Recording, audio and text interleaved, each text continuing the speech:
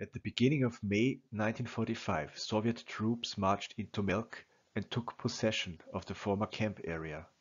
They established a garrison there for some time.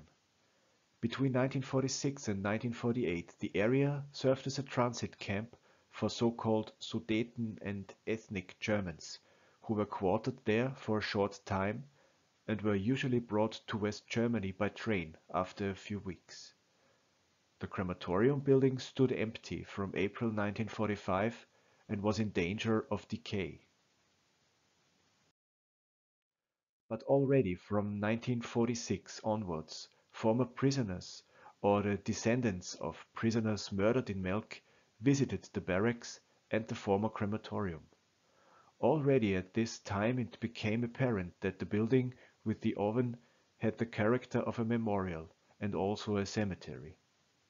Many grieving descendants left small pictures of their loved ones they lost in Melk in the crematorium, as can be seen in the pictures here. Especially regularly, the members of the Amicale de Mauthausen came to Melk to commemorate their loved ones in so-called pilgrimages. As early as 1949, they had a monument erected at the crematorium chimney, also in the picture. In this phase, the former camp area was also still accessible, as this photo of a French group of visitors in front of Object 10 shows. But in 1956 the Austrian army took over the site again, and it was no longer accessible to civilians for about 50 years. Today, thanks to a close cooperation with the barracks leaders, it is possible for us to include the barracks grounds in our educational tours and, for example, to view the ceiling beams in Object 10 or the former roll call square. The city of Melk initially demanded that the crematorium building be demolished and a monument erected instead. However, this was prevented by former French and Austrian prisoners, and so in 1962 the building was declared a public monument, and in spring 1963 it was ceremonially inaugurated by the then governor of Lower Austria and former Austrian Chancellor Leopold Figl. A photo of Figl can still be found on the memorial site today, but he himself was never a prisoner in Melk, but he was a prisoner at Camp Mauthausen. After the dedication of the former crematorium building as a public monument in 1962, several national monuments were created in the garden outside of the building.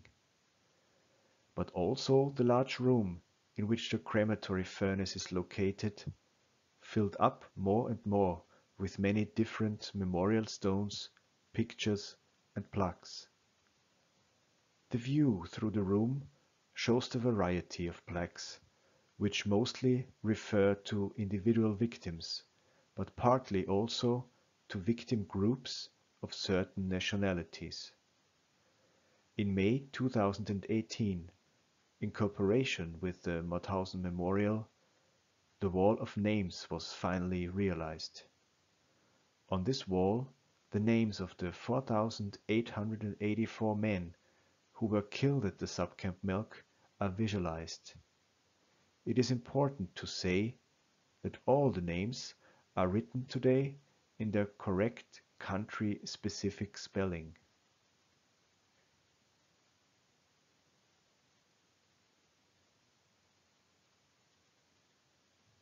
The tunnel system is closed today for safety reasons, but close to the former entrance a large monument can be found today.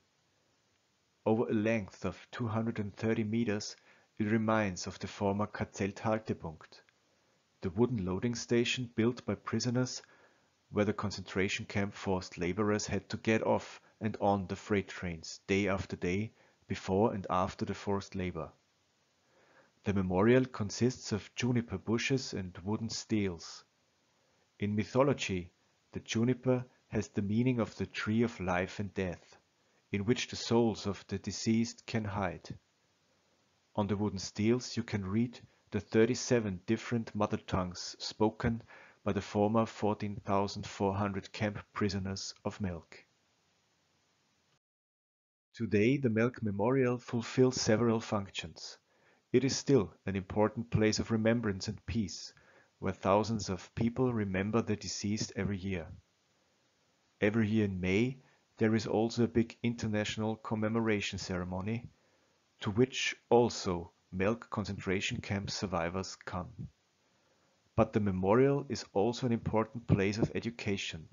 School children, students, young people and adults can learn about the history of the concentration camp in a permanent exhibition, and our trained guides regularly conduct educational tours.